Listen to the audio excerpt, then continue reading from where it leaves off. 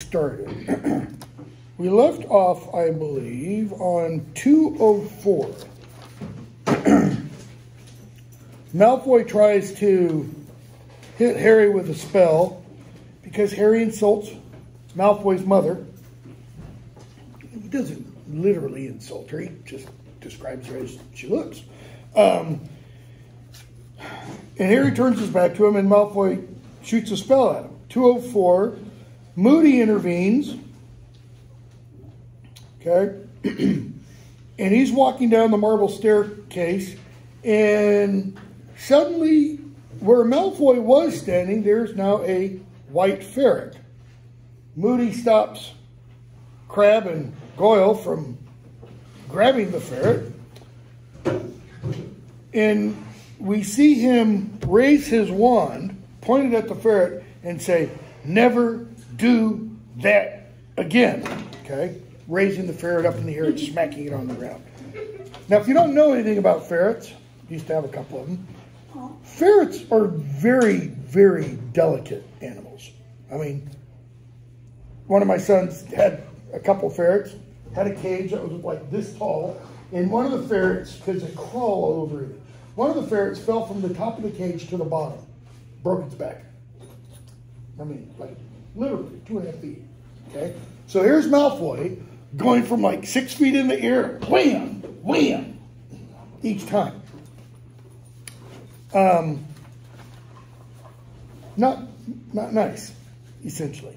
And so McGonagall comes in and she asks, Moody what he's doing. You're not disciplining, you're not using transfiguration, are you? Is it really that he's using the transfiguration to discipline Malfoy, or is it the being smacked on the ground that is disciplining Malfoy? So she says, we don't do that. And he goes, okay. So he talks to Snape, he talks to Malfoy and said, when 206, Malfoy says, my father, he says, I know your father of old boy. You tell him Moody's keeping a close eye on him. You tell him that for me. Now, your head of house is Snape, right? He says, yeah. He says, yeah, another old friend. Tell him I'll be talking to him too, So, Ron and Harry just want to sear that memory in their minds forever. And we get chapter 14, the unforgivable curses. First class with Moody, Defense Against the Dark Arts. And he tells them he's only going to be there a year. Doesn't say why. Ron's like, no, you got to last more than a year. But we find out later why. It's really only a year.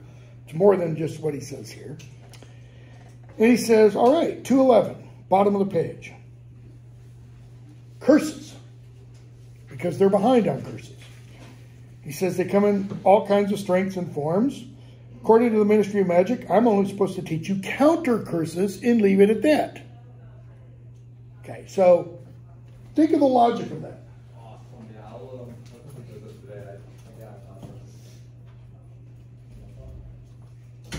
I'm going to teach you counter curses. If you're going to learn the counter curses, don't you need to know what you're countering? That's his logic. I'm not supposed to show you what illegal dark curses look like until you're in the 6th year. You're not supposed to be old enough to deal with it till then. For those of you who've read all 7 novels, do they go over dark curses in book 6? Do they learn what dark curses look like in book 6? No, they don't. So, but Professor Dumbledore's got a higher opinion of your nerves. He reckons you can cope.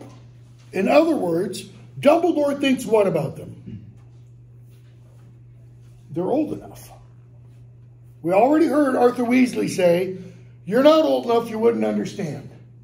Now Moody is telling them, Dumbledore thinks you are old enough to understand. Later on in Padfoot Returns, which I hope we'll get to. I'm going to skip some that I shouldn't. Sirius is going to say, well, you're too young, you wouldn't understand. And Ron gets a little exasperated and says, you know, my dad said that at the Quidditch World Cup. Why don't you try us? And Sirius gets this grin on his face like, yes, an equal, you know. So, he says, any of you know which curses, page 212, are most heavily punished by wizarding law? Bunch of hands go up, and he points to Ron. Imperious or something? He says, yep, your father would know about that one. Gave the ministry a lot of trouble. And he goes to his desk, pulls out the drawer. Out of the drawer, he pulls out a big glass jar. Pulls a spider out. Okay? Holds the spider in his hand, takes his other hand and goes, Imperio. And the spider leaps, hanging from a thread like a trapeze artist. Okay? Everyone laughs. Think it's funny, do you? You'd like it, would you, if I did it to you? And they stop. Why? Because that's kind of a threat. You're laughing at the spider. Want me to do it to you? No, no, no, no. Total control. I can make it jump out of the window, drown itself, throw itself down one of your throats. Ron, you know, shudders. So he says, years back, lots of witches and wizards were controlled by the Imperious Curse.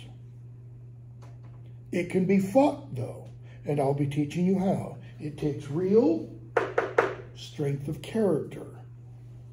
Not everyone's got it. Okay? Constant vigilance. What's another one? Hermione's hand goes up. So does Neville's. Neville looked surprised at his own daring. He says, yes, Cruciatus, your name's Longbottom. So he pulls out another spider. Needs to be a bit bigger. That is, you got to really be able to see this one. So he takes the spider that, I don't know, is maybe the size of my thumbnail, and Ingorgio, and now it's the size of a tarantula. Okay?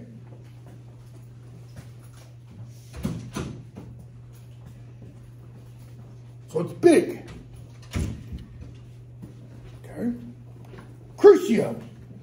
And the spider plops on its back, legs curl in, and it just twitches. It kind of rocks back and forth. No sound, but Harry was sure if it had given voice, it would have been screaming. And Hermione says, stop it! Why? She's not looking at the spider, she's looking at Neville. Neville's hands are like this, so that the knuckles are white. He's squeezing all the blood out of his hands. And his eyes are wide and horrified. Reducio. And the spider goes back to its normal shape. And he picks it up and puts it back in the jar. Pain. You don't need thumbscrews or knives to torture someone if you can perform the Cruciatus curse. That one was very popular too. Notice, thumbscrews and knives leave what? Scars. Crucio doesn't necessarily leave a scar. Okay? Anybody know of any others? Harry looks around. Like, anybody? Please, don't make me be the one to... Hermione. Avada Kedavra? Ah, the last and worst. Reaches in for the spider, the one that hasn't been zapped yet, and that poor sucker is trying to get away. It's like the spider understands English. And he puts it on the desktop. And he roars, top of his lungs, Avada Kedavra. Why? Because you have to say it loudly? Or could he just go, Avada Kedavra? It's dead. I think it's for effect. I think it's entirely for effect. He's going to tell them during this year, you could all pull out your wands and say Avada Kedavra, point your wands at me, and I probably wouldn't get as much as a bloody nose. So, Flash of blinding green light. Rushing sound as though a vast invisible something was soaring through the air. And the spider... Not nice. Understatement of the year, right? Not nice. Not pleasant. No counter curse. No blocking it. True or false? Only one known person has ever survived it, and he's right there. And Harry's like, really? Again? You know, hello everybody, it's me, Scarhead, you know. Harry's seen that green light before, right? He's experienced it in his dreams. What was the sound? As though a vast invisible something was soaring through the air. Was that the life of the spider being sucked out? Or was that death coming to claim it? I have no idea, by the way. Harry's going to hear that sound again into this book. Okay? He's going to see the light again, too. Even though his eyes are closed, he's still going to see the light. Not quote unquote see the light, but you know, you get the idea. Okay? So, he's thinking of his parents' death, etc., etc. So Moody goes on. There's no counter curse. So if there's no counter curse, 2:17, why am I showing you? Right? Think about this for a minute. If there's nothing you can do to stop Avada Kedavra, what does it matter? I can't protect you against it. He says, because you've got to know. You need to know what the worst is you'll have to face. You've got to appreciate what the worst is. You don't want to find yourself in a situation where you're facing it. The point? Don't put yourself in a situation where you can have to face Avada Kedavra. Like, I don't know, don't go hang out at dark arts bars or something like that. Constant vigilance. What's it mean to be vigilant? Aware. Aware. To be always on the lookout. Okay? You guys don't remember because you're all too young. A couple of you might. After 9/11. Man, we were hyper constantly vigilant. You know? And then a month and a half after 9/11, we had the anthrax attacks. And then it was either that same year or the year after, it all mushes together in my pre-Alzheimer's mind, we had the Washington, D.C. sniper attacks. And we thought, okay, this is more of the same. And then we had other attacks, bomb threats and such that, I don't think it's this way in the U.S. still, but if you go to England, if you have trash like that, there, I'm assuming that's trash, and you eat at a Chick-fil-A or a Starbucks or something, and you've got trash and you're outside the building, there's nowhere to throw the trash away in London. They don't have trash cans out anymore because of the bomb threats. Okay? Constant vigilance. So he goes on and talks about those are the unforgivable curses. Use of any one of them on a fellow human being is enough to earn a life sentence in Azkaban. That's what you're up against. Very next lesson. I'm going to put you all under the Imperious Curse.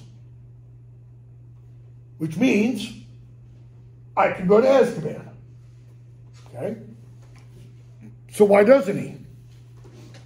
Because he's Mad-Eye Moody, who's going to be damn fool enough to try to take him. You know, it's not going to be Dumbledore, because Dumbledore is the one who told him essentially to do it. So they leave class, and what do they think? I mean, we thought Lupin was cool. Okay, crazy, but he knows his stuff, right?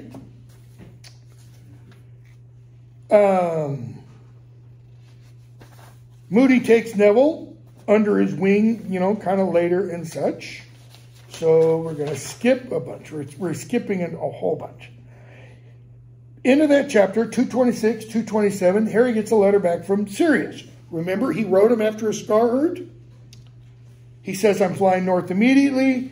News about your scar. It's the latest in a series of strange rumors that have reached me. Go straight to Dumbledore if it hurts again. He's got Mad-Eye out of retirement, which means he's reading the signs. What signs? What was a sign that we heard repeatedly in book 1? In one chapter. Mars is bright tonight. It was said like 4 times. Why is that significant? If Mars is in the ascendance, Mars is the god of war. Get ready, okay? And we could jump to the very last chapter, the beginning. What's the beginning? The beginning of the war. The beginning of the war, okay? So, Harry thinks 227.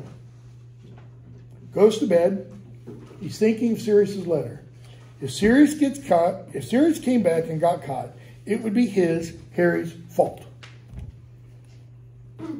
What lesson did Harry not learn? Into book 3. Harry told Voldemort. Wow. Harry told Dumbledore, into book 3, if Voldemort comes back, it's my fault. Why? What assumption is he making? I saved Peter Pettigrew. Peter Pettigrew is going to go back to Voldemort. He's going to help Voldemort rise again. Right? Because in that assumption, what is Harry assuming about the prophecy he heard? What was the prophecy? The servant of the Dark Lord, chained for the last 12 years, will escape tonight. He will help the Dark Lord revive. The servant of the Dark Lord. Play it again. That's why I asked the question. Who's the servant? Is it Peter Pettigrew? What form has he been in for 12 years? Had he been in for 12 years? A rat. Okay? How has Harry not learned the lesson? What is he assuming about his actions? That they take precedence over everybody else's. I mean, in one sense, it's really egotistical on his part. He's thinking, I saved Peter Pettigrew, therefore Voldemort will rise again. What is he taking away? What's he taking away from Peter Pettigrew? His own choices. His own choices. What are they going to learn about in their next defense against the Dark Arts class? What spell will Moody put them under? Imperial. Which does what? Take away free will. Takes away your free will. Harry mentally is denying Peter Pettigrew's free will. He's merely assuming Pettigrew is going to do something. He has no proof. He's a rat. Why wouldn't a rat just run down to a sewer and escape and try and stay as far away as possible? Okay?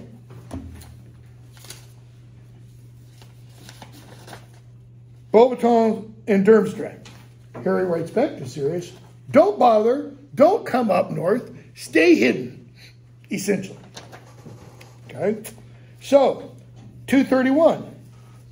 231. Defense against the Dark Arts. Moody says, I'm going to put you under the Imperious Curse. Hermione's like, what? You just said it's illegal and that you could get sent to Azkaban. Square that circle. And he essentially says, no, I don't have to answer to you. If you don't want to learn what it's going to be like, there's the door. Go ahead. Pick up. Go. And Hermione doesn't leave. Why not? I'm not going to miss this. It's, really good practical learning. So,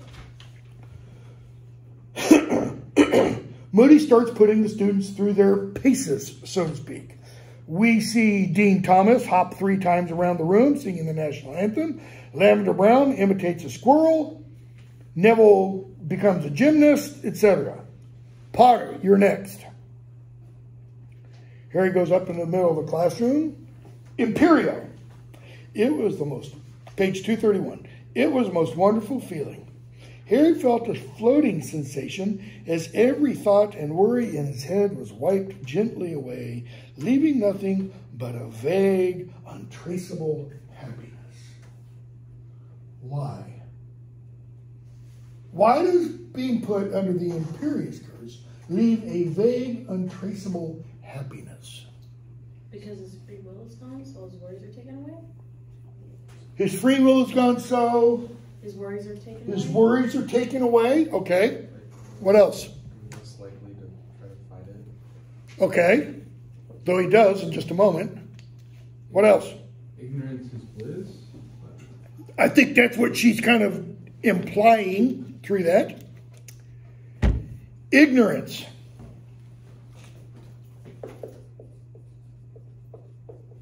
Literally, not knowing is what that word means. So to be ignorant is not necessarily a bad thing. Like, if one of you is an accounting major and you came up to me and started talking to me about accounting, I would say, totally ignorant. You might as well just be going blah, blah, blah, blah, blah, blah, blah, blah, because I don't understand it. Or, recording industry major in the technology you use. Whoosh. Right? Not knowing. But what is implied with this knowing? What has to be there? First, it's a precondition for knowing. This. The I. Okay? So what does the Imperious Curse do? What does every work of fiction and every work of drama and every film, which are nothing but fiction and drama put on the celluloid, involve? What must they have? First, it's central to every one of them. It's not central to poetry. You don't have to have this element in poetry. Knowledge, character, emotion. Knowledge, character, emotion. Nope, nope, nope. Just rapid fire. What else? What is central, in a sense, to human existence? We don't like to think of it, which is probably why you're not thinking of it. Intelligence? Nope. Is it mind? I don't know. How's the word end?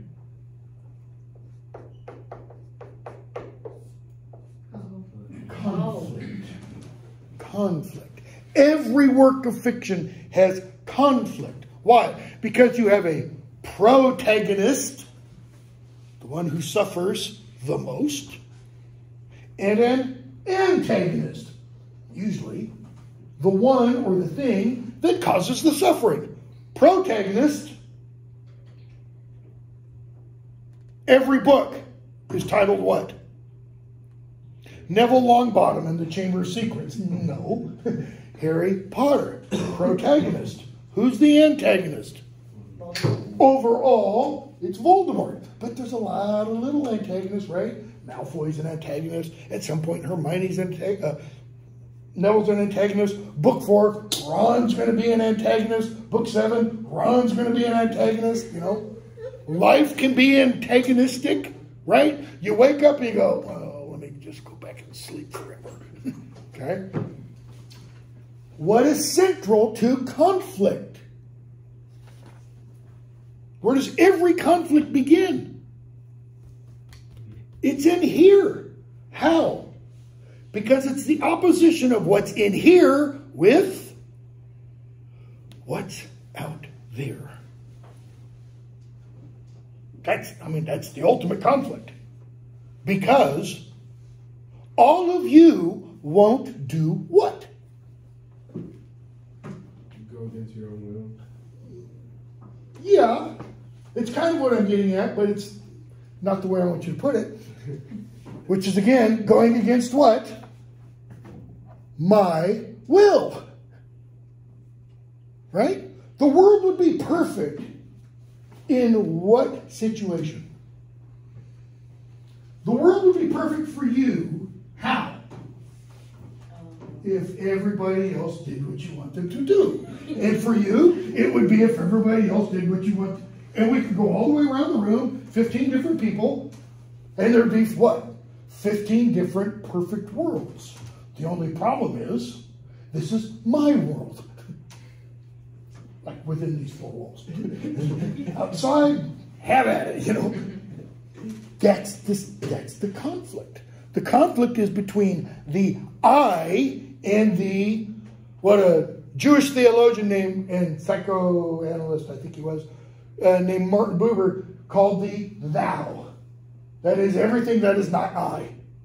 So this could be thou, and this could be thou, and this is definitely, you know, everything else, okay? Notice what the imperious curse does, by the way. That is similar to something we were introduced to in the previous book. At least temporarily in Harry's case, it takes away the I. What's the I possibly emblematic of? The soul. The imperious curse is like a temporary Dementor's kiss. Because what's left after the Dementor's kiss? It's just the body, right? There's no I there anymore. There's no me there anymore. Okay? So, Harry feels total bliss. Why? There's nothing opposing his will, because he doesn't have a will anymore. His I has left the room temporarily. He stood there feeling immensely relaxed, only dimly aware. Why is he dimly aware? Because the imperious curse isn't total. It doesn't completely remove the I. If it did, it would be what? Death. Then it would be the Dementor's kiss. It would be the death of the soul. So, and then he hears Mad Eye. Jump onto the desk. Jump onto the desk. Bends his knees. Getting ready. Jump onto the desk. Third time it said. Why though? Notice something awakens. Another voice had awoken in the back of his mind, in the back of his brain. Stupid thing to do, really, said the voice. Why jump on the desk? That's a dumb thing to do. No, I don't think I will, thanks, said the other voice a little more firmly. No, I don't really want to. Notice what's just been said. I don't want to.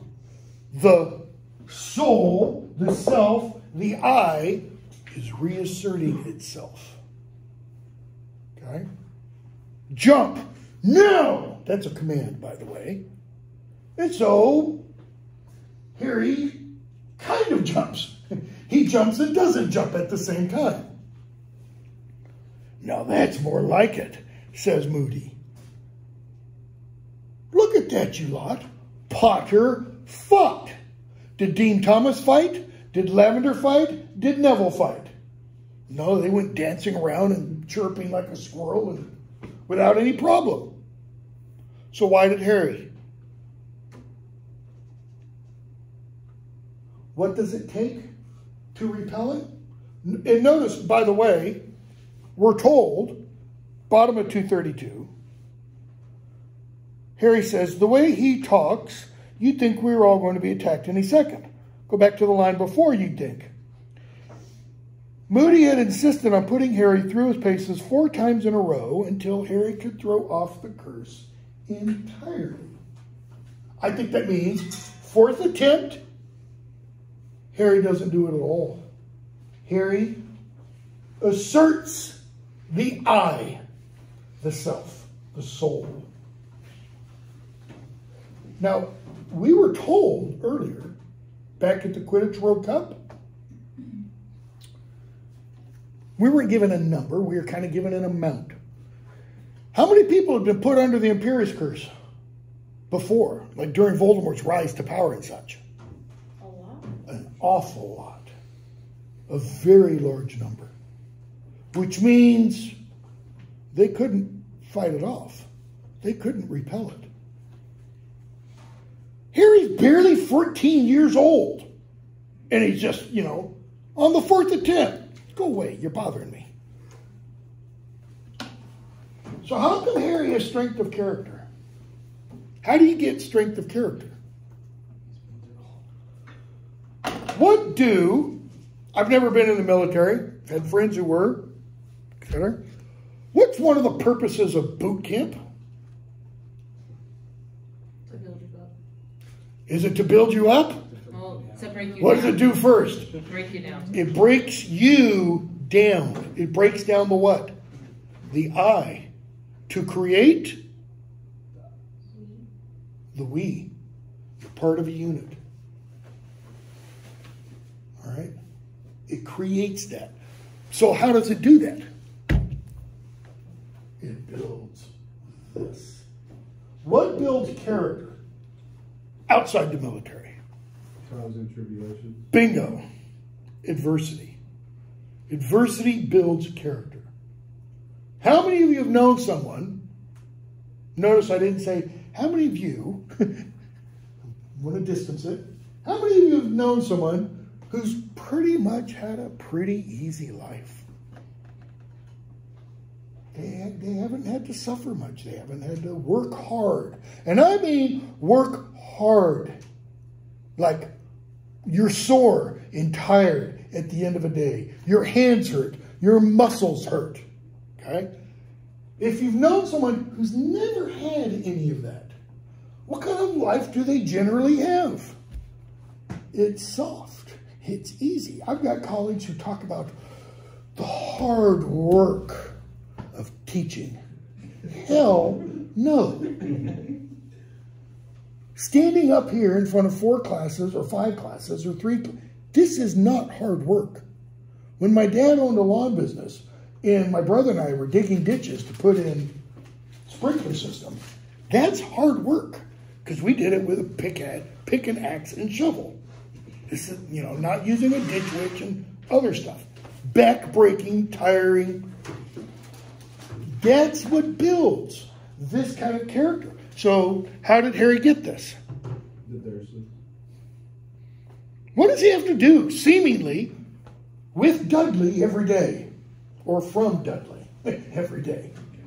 Dodge a punch, you know? Hide from him. It's why he finds himself up on the roof of the gymnasium when Dudley and his gang are chasing him and such. Okay? Harry's had a lot of adversity in his life. Why can he produce the Expecto Patronum? Or, excuse me, why do the Dementors affect Harry the way they do? Because he has a much more horrendous past than do others. And yet, what? He's still standing up. He still goes on every day. So, keep going on. Triwizard Tournament is announced and such. They talk about house elves. Harry gets his next letter from Sirius. The Beauxbaton students and Durmstrang students arrive. Skipping a lot. Goblet of Fire chapter, where we kind of get introduced to, I don't think we've heard about her before. Might have been. Cho. 255 and following, Dumbledore talks about the Triwizard Tournament, how the champions will be selected and such. Goblet of Fire, and that he's going to draw an age line around it. Okay? Only someone who is 17 will be able to get past the age line. And he says, don't try to violate this. All right? Why? If your name comes out, you have to compete. He says, 256, the placing of your name in the goblet constitutes a binding magical contract. There can be no change of heart once you have become a champion. Earlier, just before that, if you've been selected by the Goblet of Fire, he or she is obliged to see the tournament through to the end. And I've got written off to the margin, similar to something we're going to see in Book 6. It's actually similar to two things we're going to see in Book 6. Okay? I'm not going to say what they are. Hopefully you'll make the connection. So, we're going to skip a bit again.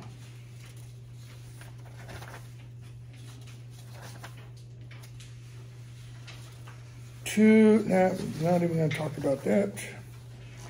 The Goblet of Fire spits out its names. 269.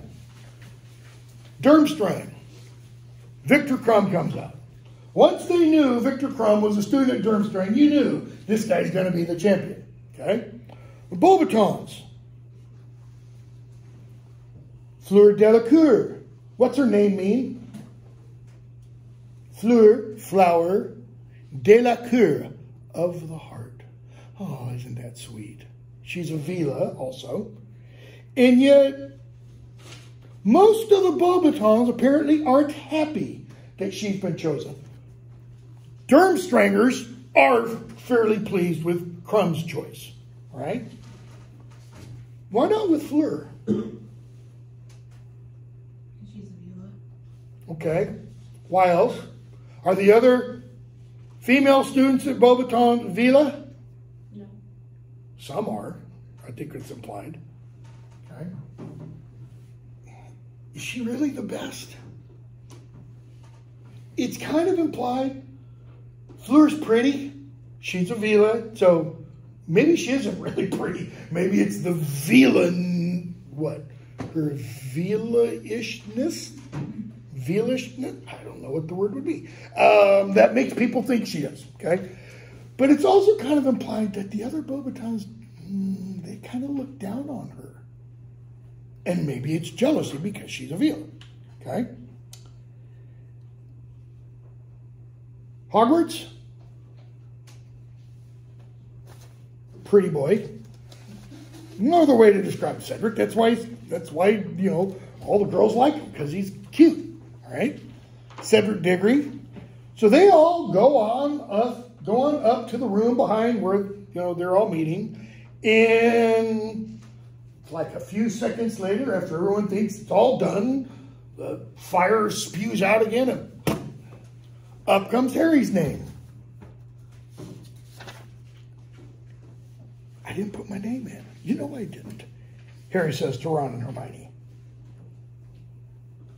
They just stare blankly back.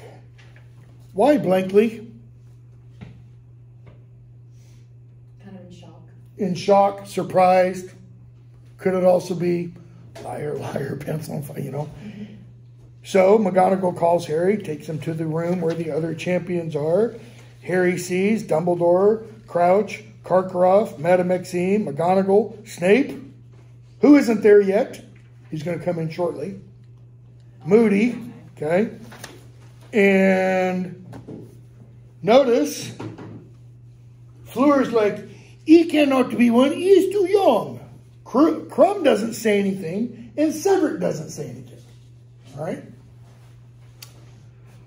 Madame Maxime does, Karkaroff does, Snape does. Interestingly, Snape should be going, yay, another Hogwarts champion. But it's Harry. Boo, you know.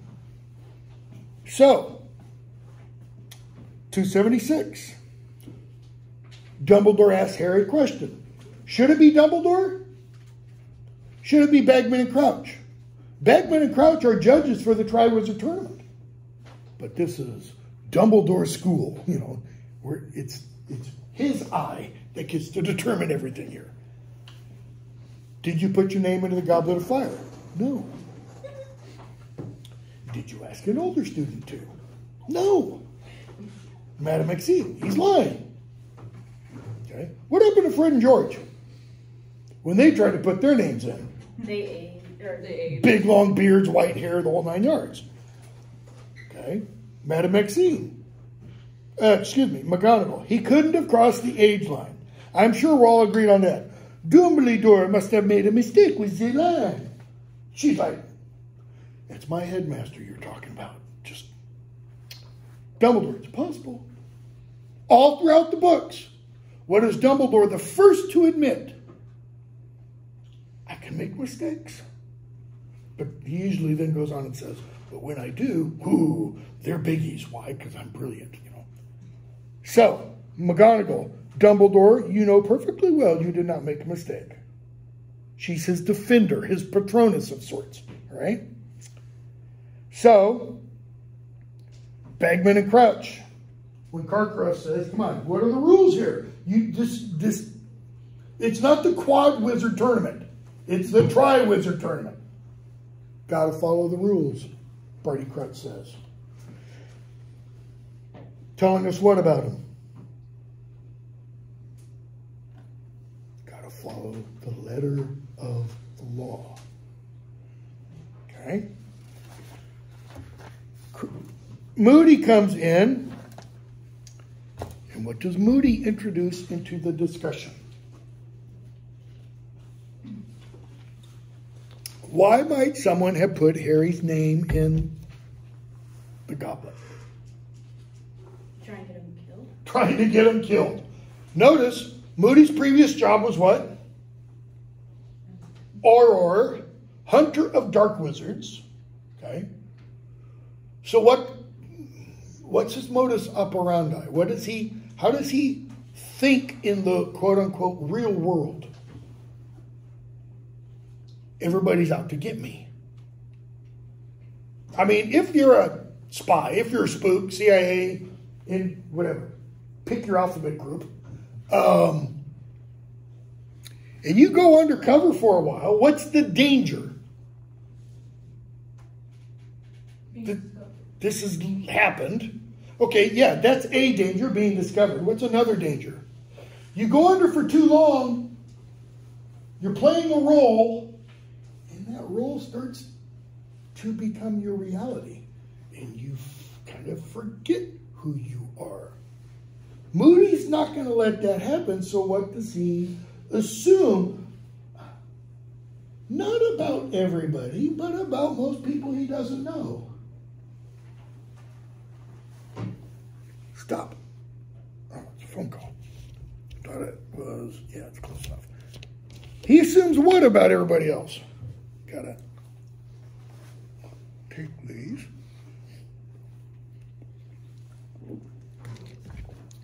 They're dark wizards, right? Why does, I almost said Alfred, not Albert. I'll get his name in a moment. Arthur Weasley. Why does Arthur Weasley have to rescue him at the beginning of the book? He heard a noise and did what? He attacked his trash cans. We're going to find out later. There was probably more involved than that, but anyways. He's got to think like dark wizards. So he assumes people are naturally evil, bad. Does Harry assume that about everybody? No. Does Dumbledore assume that about everybody? No. We're going to have a conversation with Hagrid later on, where Hagrid is going to say, Dumbledore says essentially what about people? Or believes what about people? Everybody worthy of a second chance. Okay? So, conversation ends. Dumbledore sends Harry and Cedric up to bed. Bottom of 282. Harry and Cedric are alone. They're in the Great Hall, making their way to their respective dormitories. And Cedric says, tell me, how did you get your name in? What's that telling us Cedric thinks? Harry put his name in the envelope. Harry put his name in, and therefore, Harry lied to all of them just now when he said, I didn't put my name in. Harry, I didn't put it in. I was telling the truth. What house is Cedric in? Hufflepuff. What characterizes Hufflepuffs? Loyal, honest, just, and true. Okay? If you are loyal, honest, just, and true, and someone essentially says, I swear to you, I didn't do this thing, what should you do? Believe them. You should believe that person. But he doesn't. Okay, well, see ya. In other words, right, I don't believe you. Harry goes on up to the Gryffindor common room. Big party being thrown. Yay, Harry Potter, you know. He and one other person are the last two to leave. Who's the other person? Say it loud. Ron. Why? Because Ron wants to ask Harry the exact same question Cedric just did. How'd you do it? I didn't. Because, you know, if it was the invisibility cloak, where's Ron going with that? We could have both done it. We could have both fit under the invisibility cloak and crossed over the age line. What's bothering Ron? Harry did something without him. Harry didn't give him the opportunity to do it too. What else is bothering Ron? Harry got picked for something again. Really? Harry? Again? What's Ron seemingly always going to be when Harry is around? Sidekick. In his shadow. What did Ron say when he looked in the mirror? He was himself. Nobody else. Notice, not only his family wasn't there. Harry wasn't there either. It was Ron. Big man on campus, you know, so to speak. Okay? Ron says, 287, you know, you said this morning, you'd have done it last night, and no one would have seen you. I'm not stupid, you know. Doing a good impression of it, Harry says. Okay? So what happens to the three musketeers from this point for quite a while?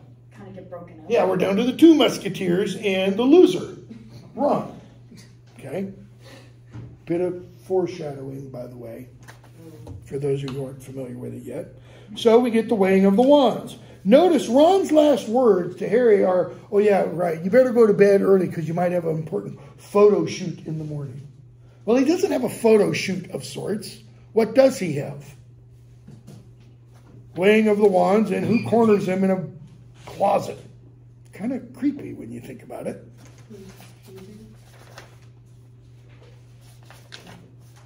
Rita Skeeter. Okay. Sirius sends his note, tells Harry, nice try, because Harry sent the note, said stay away. 298, 299, they're going off to potions. Harry and Malfoy are arguing, and they get into a fight of sorts. Harry tries to curse Malfoy. Malfoy tries to curse Harry. Harry hits, which one, Crabbe? Goyle. Harry hits Goyle in the face. Who does Malfoy hit? Hermione. Where and with what? He hits her in the face with a dens algeo. Okay, most of the charms, they're bad Latin or compressed Latin. Dens, like dentist, tooth, algeo means to increase or grow. Hermione already has buck teeth. Her two middle front teeth are larger than they should be. Okay? And what does dens algeo do to them? They grow down, if I remember right, we're told they get below her bottom lip and like almost to the bottom of her chin. And we see, for lack of a better phrase, Snape revealed.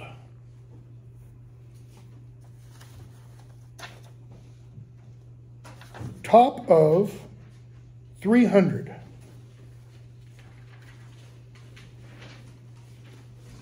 Malfoy says, look at Goyle. Potter got him. Ron says, look at Hermione. Malfoy got her. I think it's Ron. I see no difference. So her teeth at this point, they haven't stopped growing. Her teeth at this point, if I remember correctly, they're below her bottom lip. I mean, this is Bugs Bunny world, right? She's 14. I don't know. One of the things 14-year-old girls are concerned about. Well, they look. 24, 34, and 44. Appearances. Why did I say this reveals Snape? Is Snape just misunderstood? Is he really a good guy at heart? No, he's a dirty, mean, rotten SOB. Is he evil? No. No. Means you can be dirty, rotten SOBs and not be evil. Probably also means you can be dirty, rotten SOBs and be good. Okay? Not saying that he is. Just so, Colin Creevey comes to get, not Snape, Harry to take him up for the weighing of the wands.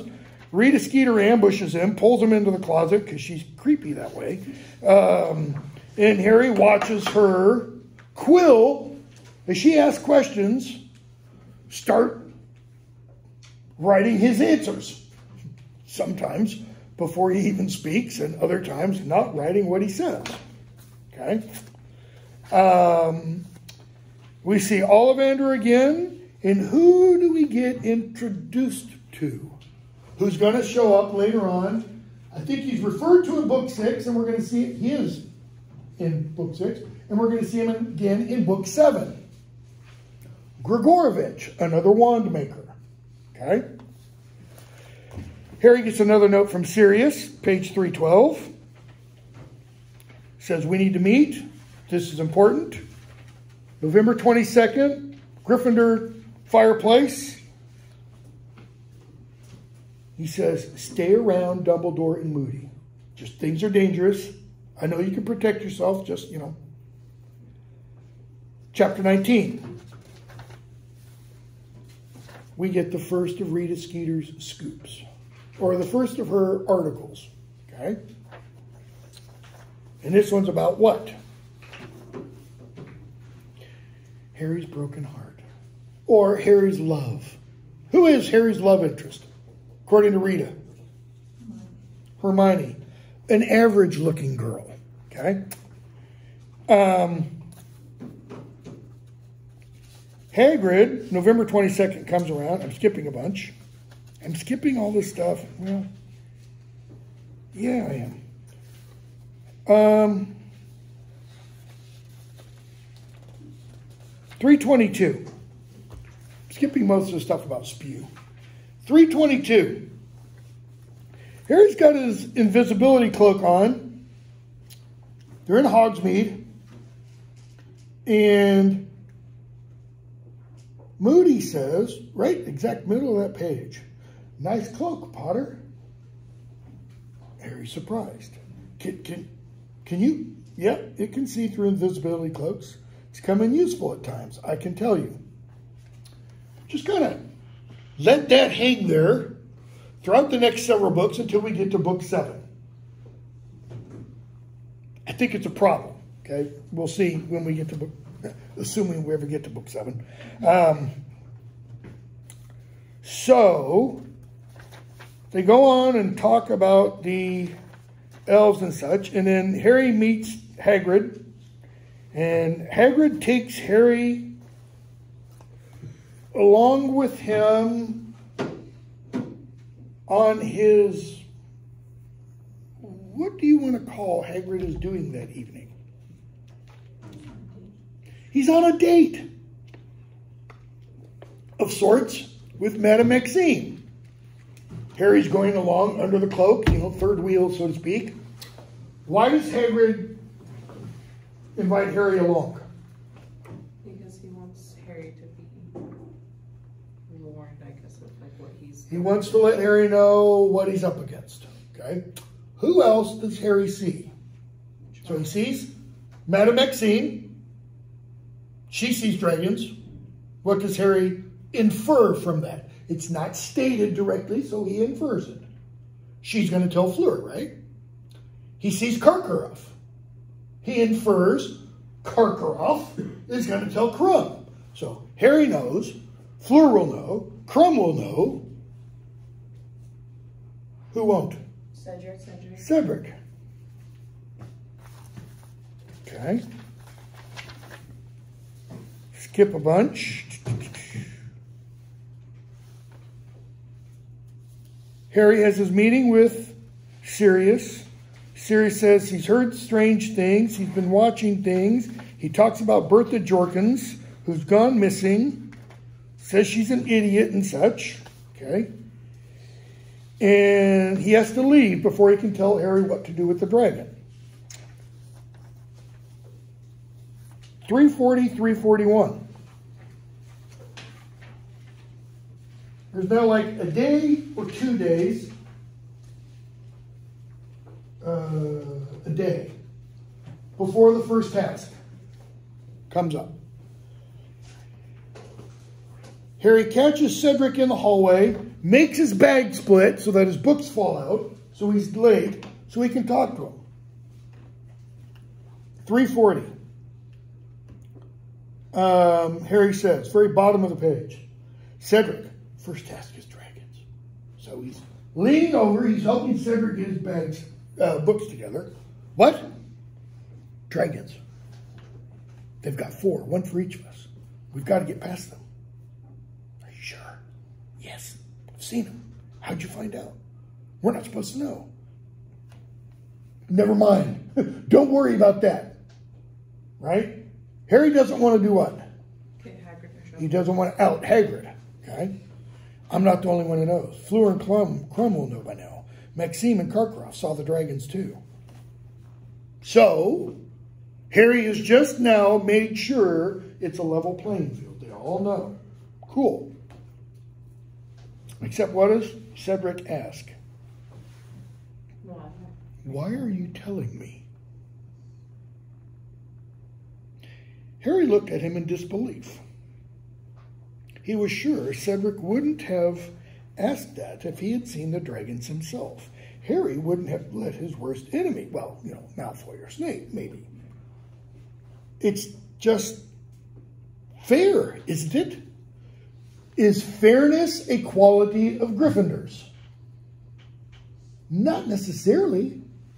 It is a quality of Hufflepuffs. Okay? If one is just loyal, honest, and true, then one is fair. But if one is chivalrous, brave, courageous, and shows daring, not necessarily. Okay? Chivalry might incorporate fairness. We'll talk about chivalry a little bit more later. So, Moody comes up, tells Cedric to get off to class, takes Harry into his dungeon, tells him to sit down. Harry looks around and, you know, sees all those magical contraptions and says, so, found out about the dragons. Harry's like, yes. Doesn't want to out Hagrid. He says, don't worry. Cheating is part of the unwritten rules for the Triwizard Tournament. And he tells Harry,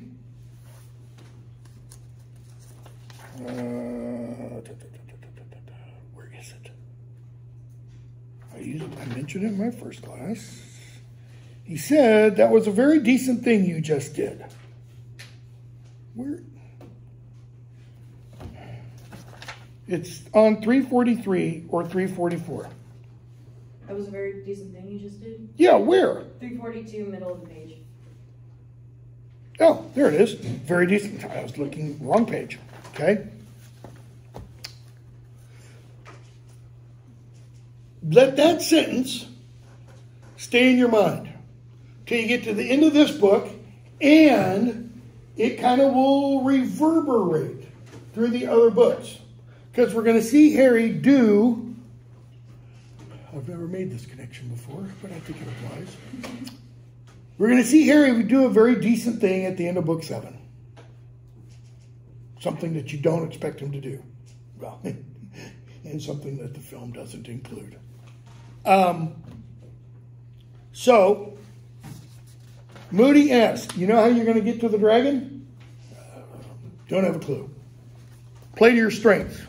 This is like Gandalf telling Frodo, you have to use what strength, wits, and heart you have. And Frodo's like, I don't have any of those. Harry says, I don't have any strengths. If I say you have strengths, kid, you have strengths. What's Harry's happy thought? Now, at the end of Prisoner of Azkaban, it was what? What enabled him to fight off the Dementors? Is it because he'd already done it? Yeah, kind of. It was the thought that Sirius was his godfather and he would get to go live with him and never see the Dursleys. But before that, in practicing with Lupin, what enabled him the first time to stop the Bard? That he really did. Flying. And I can fly. Okay, Harry, so you're really good at flying. Come on, think, kid. What do you need? And it takes him a bit, but he finally does figure it out. Broom. How are you going to get your broom? It takes him a little bit. He finally figures it out. What have they been studying in Flitwick's charms class? Summoning charms. Oxio broom. Get what you need, Moody tells him. Okay? So, first task. Bottom of 349. Ludo Bagman tells them, you're going to have to get from the thing that's in this bag, from the one you're going to pull out, you're going to have to get a golden egg. Okay? You got to get around the thing that's in the bag and get this golden egg. A little bit of side trivia history. I'm not quite sure how to describe it. I think it's relevant in not just relevant. I think Rowling might have known about it. Let me put it that way. For the golden egg. What's in the golden egg? The next Clue to the next task, right?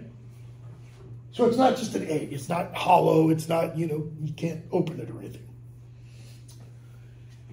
In the Second World War, if you've seen the movie The Imitation Game, trying to remember if this comes up. I don't think it does.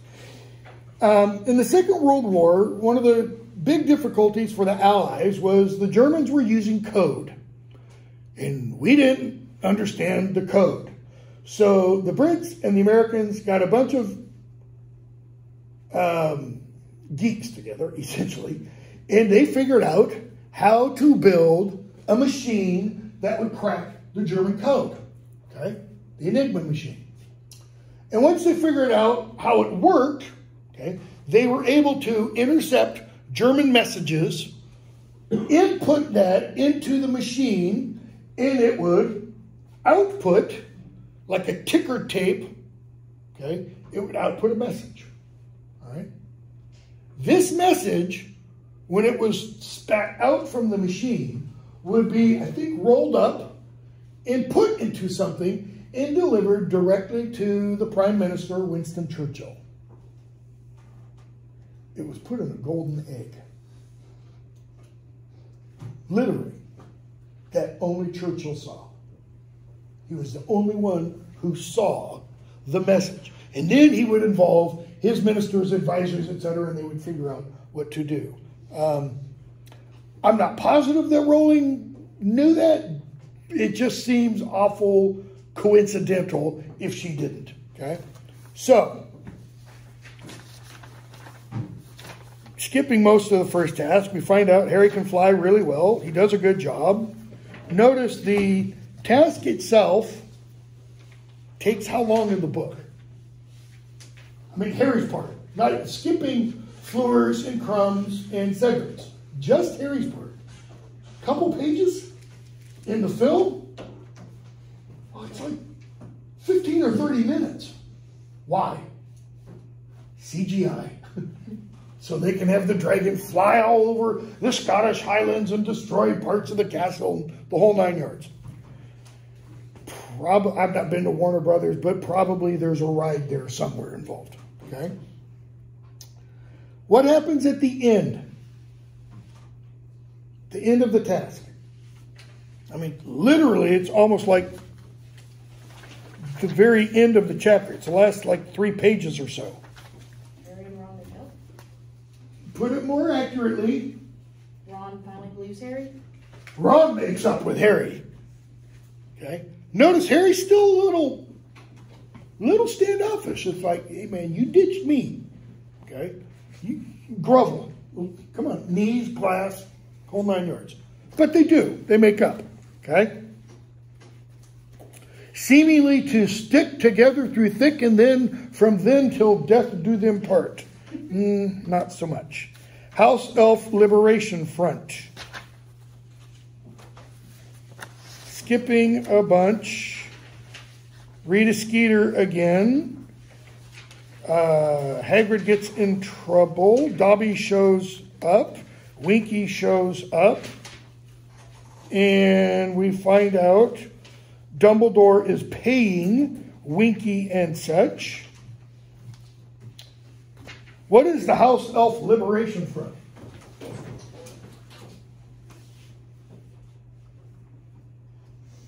The name literally has echoes of a terrorist group. ELF. What was the first word? It was Liberation Front. Environment Liberation Front? Something like that. Actual group in the United States. Know somebody very closely who was involved in it, got arrested, 2 years in a prison for juveniles and everything for trying to blow up cement trucks and stuff. But this is the House Elf Liberation Front. Think about what Hermione's trying to do, right? She's trying to free the Hogwarts house elves. Because they're house elves, which means they are slaves. They're Dumbledore's slaves. How are they treated? Are they treated like slaves? No. We find out that conversation. Dumbledore wants to pay Winky. Winky won't take the payment. He does pay Dobby. Okay? What else did Dobby want? 1 day off. He wanted a day off. What did Dumbledore offer? Like weekends. And Dobby's like, no, I can't take that. He's, life insurance, health policy, whatever else, Dumbledore's more than willing to give them everything they want. Okay? And I'm not going to spend hardly any time on it. What must Hermione do to the house elves in order to, quote unquote, liberate them? What must she get them to think? Freedom is good? That they're worthy of that. Okay, they're worthy of that. Freedom is good. They're being treated wrong. That they're being mistreated. That they have what kind of lives? Lives of Think servitude? of Dobby's previous life with the Malfoys. Pretty bad, right? Harry said, this makes like living with the Dursleys. Good. Does Dobby have that life now? No, Dobby's got it made. I mean, everything's great for Dobby. Everything's great for Winky. Except for Winky wants to go back to Barty Crouch. What's the implication for all of the house elves at Hogwarts? They're treated well, better than most. Are they, in the traditional nomenclature, slaves? No. But she has to get them to enter into a mindset of slavery. Why? So she can then free them. What's it ultimately all about? Is it about the house elves? It's about Hermione. Kind of like being what? Harry, savior, deliverer, all that kind of stuff, okay? Rowling doesn't do anything with it after this book. Why not? Because she realizes this is not going to end well for Rowling, so... I think she realizes I have opened a can of worms. Because it's forcing, in one sense, an ideology on somebody who doesn't want to accept that ideology. It's forcing a worldview, a way of looking at the world that they don't have. Okay? So, skipping a bunch. Unexpected task. What is the unexpected task, and who does it involve? Their friends and the lake. Is the unexpected task only for the 4 house champions? Or school champions? No, it's not. It's all of them, right? Ron has to get a date. Harry's got to get a date. Okay. Crumb's got to get a date. Fleur's got to get a date. Cedric's got to get a date. Not going to be a problem, right? I mean, Mr. Pretty Boy. And Harry's got to get a date. Yeah, it's going to be a problem. Fleur, what does she have to do to get a date? Kind of go, do her Vila thing, and, the guys come scrambling kind of a thing. Crumb, I mean, come on. He may not be that handsome, but he's Victor Crumb. What girl's going to turn him down kind of a thing? Cedric, again, who was Crumb? Who was Cedric? Roger Pattinson? Think Chris Hemsworth when he was young, okay? Like, really, what girl, again, is going to turn him down? And then there's Harry. Gawky, knobbly knees, scrawny, growing a little bit, but he's like a spider in human form. He doesn't move normally. Just weird, all right? Ron, Harry on steroids. It's just another way of putting it, okay? So the task is, you got to get a date and go to the Yule dance, the Yule ball. Who do Harry and Ron end up with? Padme. And why? Padme and Parvati Patil, the twins. What is their ethnicity? Their nationality is English. Their ethnicity is either Indian or Pakistani. One of them. I can never remember, because there's a difference between Patil, I-L, and Patel. I think Patel is Pakistani and Patil is Indian. Okay? How do they look when they come down for the ball? Amazing. Drop dead gorgeous. Okay? Who else is drop dead gorgeous when she comes down for the ball? Hermione. How drop dead gorgeous is she? And note that both Harry and Ron notice, or Well, at first they don't know who she is, because that's not Hermione. Hermione's hair is normally what? This is why Emma Watson, cute, all that, not well cast. Or maybe well cast, but what should the hairdresser have done? made her hair a lot more. Stick her finger in a light socket, man. I mean, her hair should be bushy, we are told. It never really is. All right? How's the Yule Ball go for them? Them, Harry and Ron. Not great. Why not? They can't dance. They don't really know how to interact with girls, so it just kind of crashes and burns. Okay, so really what's Harry's problem? The girl he wanted to go with is with Cedric. Who is? Cho. And we could pretty much, we don't need to say much more about Cho, right? To me, she's like Colin Creevy. Kill her off early, be done with her. It's just me. Sorry. Don't mean to offend. Ron? Hermione's no Victor Crumb. What language does Ron use for what Hermione is doing? He actually uses the phrase, fraternizing with the enemy. And she's like, Ron, he's not the enemy. This is magical international cooperation. I'm old enough to remember when the Olympics were not simply a sporting event. The Olympics were what? The Cold War in athletic events. That's it.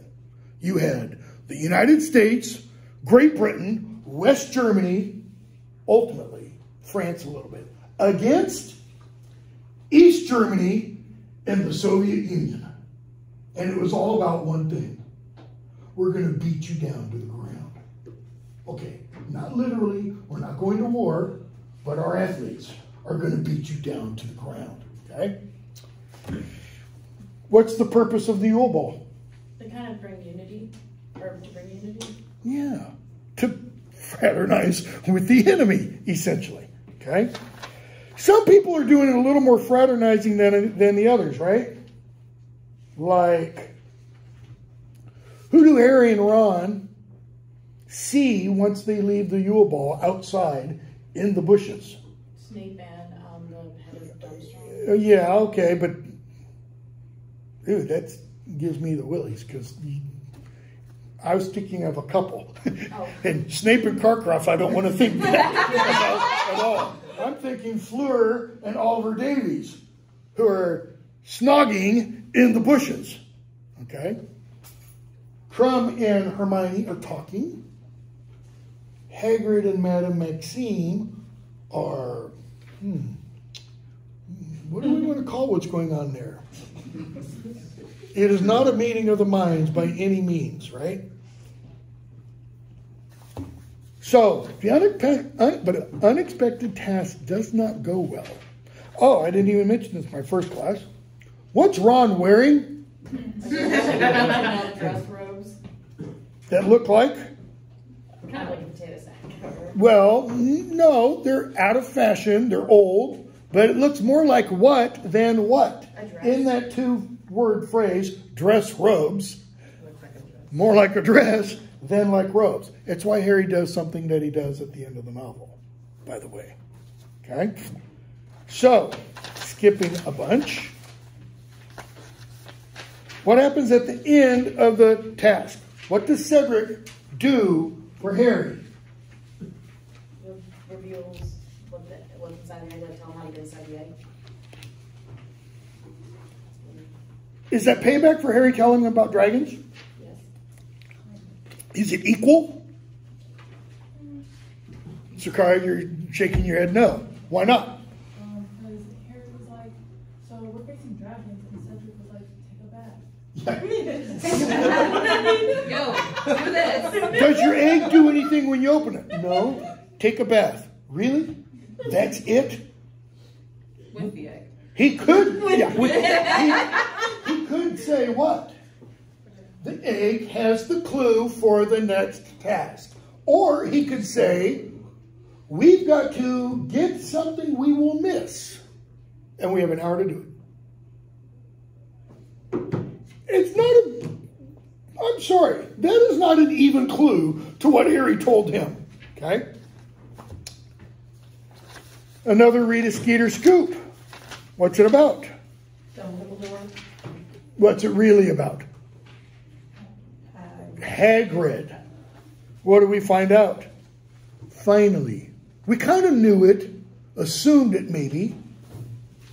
Hagrid's what? Half giant? Half blood. First of all. Half giant, half wizard. So, intraspecies, because giants aren't human. They're human-like, humanoid, but they're not human. Okay? So they're back at Hogsmeade, 451. Hermione sees Rita Skeeter. Harry says something about Hagrid. Hagrid's cool. I like Hagrid. He's my friend. Rita's like, really? Tell me you're... And Hermione just jumps down her throat. You horrible woman. You don't care, do you? Anything for a story. Anything anyone will do, won't they? Even Ludo Bagman. And Rita shuts her down. She says, I could tell you things about Ludo Bagman that would curl your hair. Not that you don't need that, or not that you need that, because her hair is naturally curly. What does she know about Ludo Bagman? We're going to see it later on.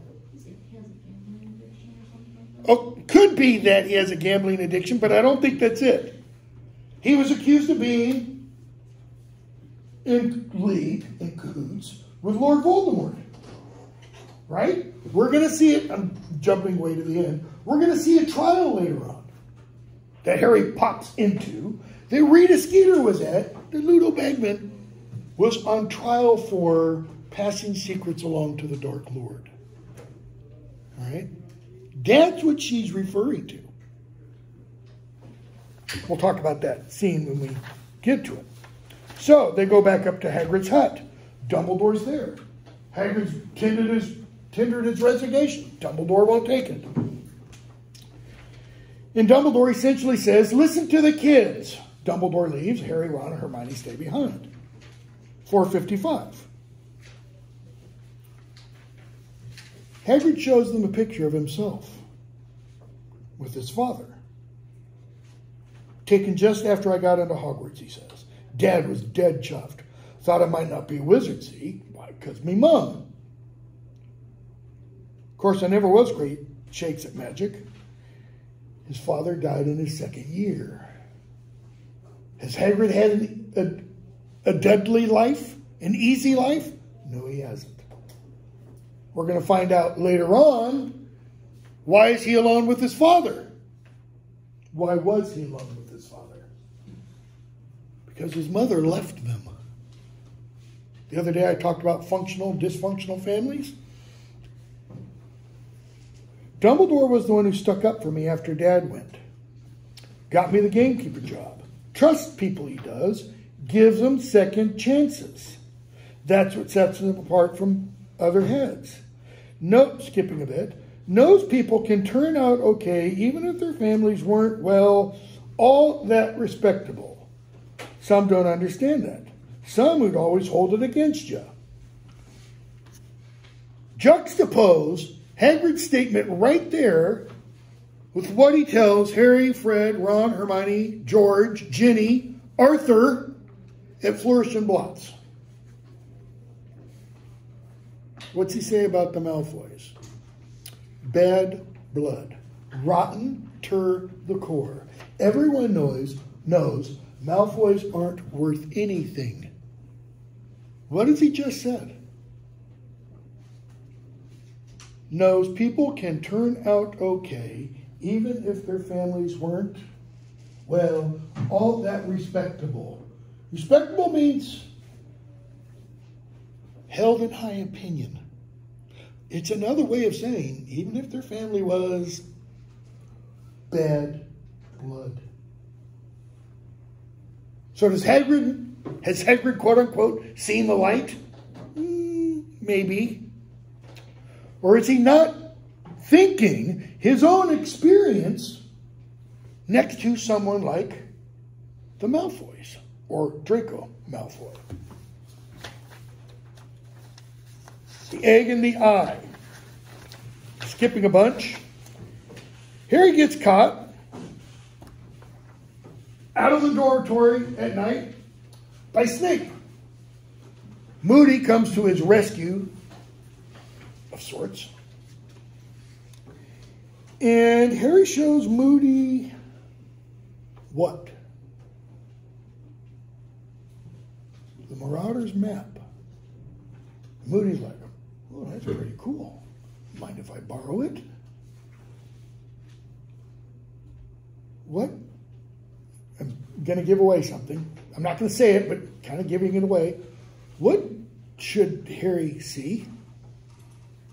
Oh. How did Lupin know Peter Pettigrew was still alive? Some of you said because he saw his picture in the Daily Prophet. No. Sirius saw his picture in the Daily Prophet. Lupin saw Peter Pettigrew's name scurrying on Hogwarts grounds. The only way Peter Pettigrew's name could be on the map was if Peter Pettigrew was alive and there. That's how Lupin knew. That's why he runs off to the Shrieking Shack. Because he saw Peter Pettigrew's and then disappear into the Whomping Willow. Okay? What should Harry have seen? A name. Yeah. What should possible? There could be a possible out here. I don't think it works, but just leave that question there. So, Harry takes the bath, gets all the clues and stuff, and we get the second task. What's the second task? in 1 minute. Saving your friends or. Saving the thing you're going to miss the most. Yeah, you can get on the internet, do fan fiction / fiction stuff, and a couple people's faces are going, ew, because there's, a lot of homoerotic stuff about Harry and Ron out there. Right? Harry gets second place. Why? Because he rescued both Ron and Fleur's little sister. And he was the first one there. He showed, as the judges call it, well, some of the judges, moral fiber. This, okay? And we're going to have to stop there. I don't want to, but because we're out of time, literally. And we're going to pick up with chapter 27, Padfoot Returns, okay? We're going to finish this on Tuesday, come hell or high water. I'm going to put a quiz up. Probably won't be today because I'm going to be under a lot of Novocaine and stuff in about an hour. Dental work. Maybe this evening, probably tomorrow, put a quiz up. Probably over like chapters 1 through 20. Okay? That'll be due, I don't know, Monday or Wednesday of next week, something like that. So be on the lookout for that.